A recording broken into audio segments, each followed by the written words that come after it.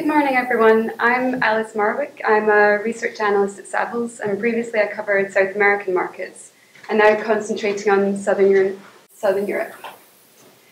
So I'll be looking at where the opportunities are in Southern Europe, starting with the economics, investment, fundamentals, and where the opportunities lie for the future.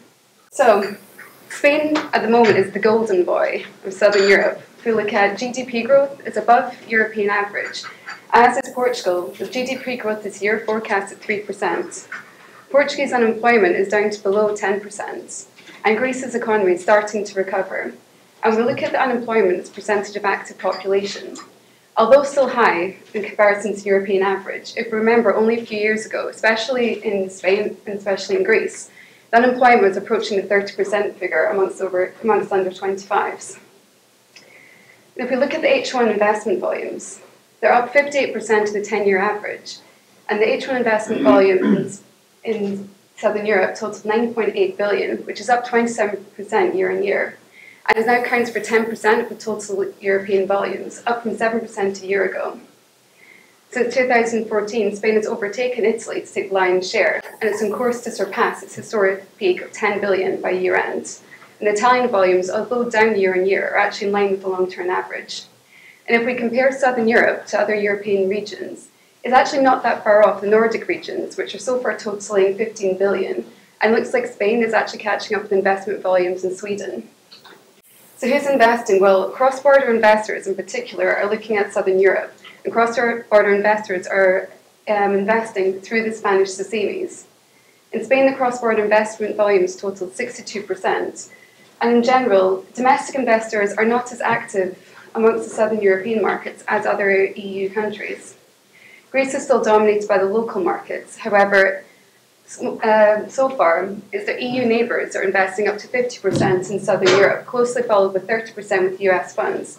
We haven't seen much activity with Asian investors yet. However, come 2018, 2019, they might start to move away from the core markets and into Southern Europe. So what are they buying? Well, there's a disparity between the countries. In Spain, retail is taking most of the investment volume, with over 2.4 billion euros invested in H1, whereas Portugal, office investment has overtaken retail. In Italy, offices represent over 50% of the investment volume, of approximately 1.7 billion. And the Greek hospitality sector has been what's catching cross-border investors' eye. So when we look at yields, yields have compressed below their historic peak, particularly in Italy and in Spain. And if we look at the curve cycle, whereas Athens and Lisbon are on an upward trajectory, Milan is catching up with Madrid and Barcelona. And although yields are compressing fast at the moment in prime high street retail and in offices, they're already below 5% in Spain and Italy. But then again, they are expected to compress for even further still.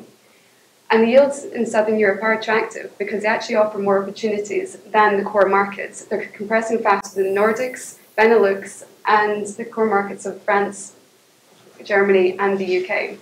So there is still room to move in, which in turn means prime rents are rising. And what's important to remember with the Southern European markets, there's a lack of good quality stock, especially office stock within the CBD.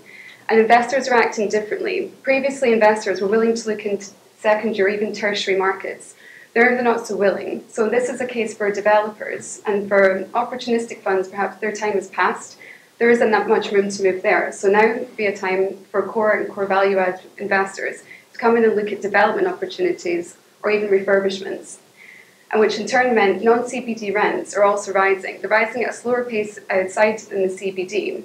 Retail rents, on the other hand, are rising more modestly, but it's really the lack of space that's pushing prime prices up. And now tenants are having to move outskirts into non-CBD and also into secondary locations. So what are the risks? Well, as always, the risks tend to be political. And having spoken to my Madrid colleagues, they're saying, well, the Catalan independence movement, which has been gathering a lot of press in the last couple of weeks, isn't really going to take a great turning point. However, I do remember distinctly 2007, 2008, we were saying the same about the Scottish independence. And I didn't want to mention Brexit, but we also said Brexit would never happen. However, if we actually mirror the Catalan independence movement to what happened in Scotland, it's unlikely to affect investment into mainland Spain, With what happened in Scotland, banks stopped lending to anyone wanting to invest north of the border, yet it didn't affect greatly the investment volumes in England. The Greeks, well, they've had a hard time due to austerity, and the local population are not shy about vocalising their discontent. And with regards to Lisbon, we've seen tourism really take off in Lisbon, and Airbnb in particular, but I'm wondering how long is it going to be before the local governments start to put in restrictions towards Airbnb to mirror what's happened in Barcelona and to mirror what's happened in Berlin. And speaking of tourism, if we look closely at that photo, there's me there trying to take a selfie in Greece. But we can see tourist numbers are rising all across southern Europe. Spain is the third largest tourist market in the world, and if you look at the top 10 overnight visitors in 2016, 4 southern European cities were in the top 10.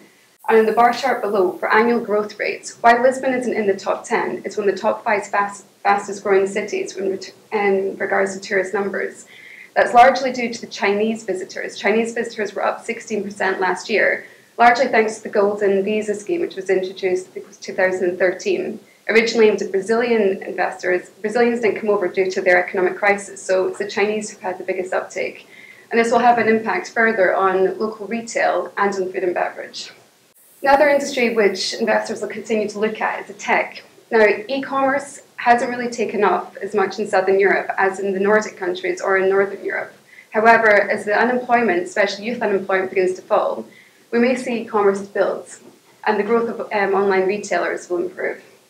Barcelona has a strong culture of co-working, and Madrid is enjoying particularly strong tech growth this year.